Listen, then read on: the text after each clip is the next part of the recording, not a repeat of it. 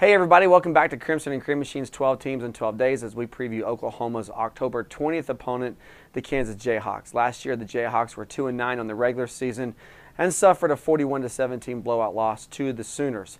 Overall, Kansas is 27-69-6 against Oklahoma, and this year looks to be that 70th loss as the Jayhawks come to Norman.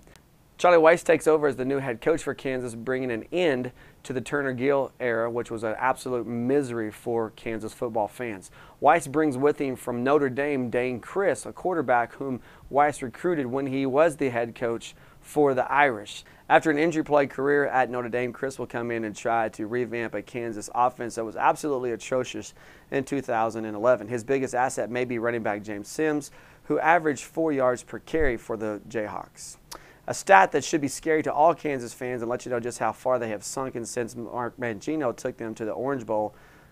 Last year, in the third quarter alone, Kansas was outscored by a combined score of 145-38.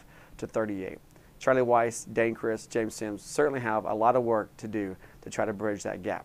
On the defensive side of the ball, it doesn't get any better for Kansas. In fact, it probably gets a little bit worse, as opponents scored an average of 43.8 points per game last year on the Jayhawks. Possibly even more atrocious was that opposing quarterbacks completed nearly 70% of their passes against the Jayhawks secondary that's going to be looked upon this year to try to lead this defense. In that secondary, the guy to keep an eye on is safety Bradley McDougald, who led the team in tackles last year as well as picking off 2 interceptions. So the fear factor for this game is it sits in a tough spot for Sooners. It's right after the Texas game and just before the Notre Dame game. It's a home game for Oklahoma, which means that there's very little chance OU loses this game, but again, a significant chance the Sooners get off to a slow start and look sloppy. You want to come out of this game healthy, as it's sandwiched in between 2 of the biggest games of the regular season, the Texas Longhorns and the Irish. This game will get very little fanfare. We get very little attention, as Oklahoma will be looking behind the Texas and looking ahead to Notre Dame.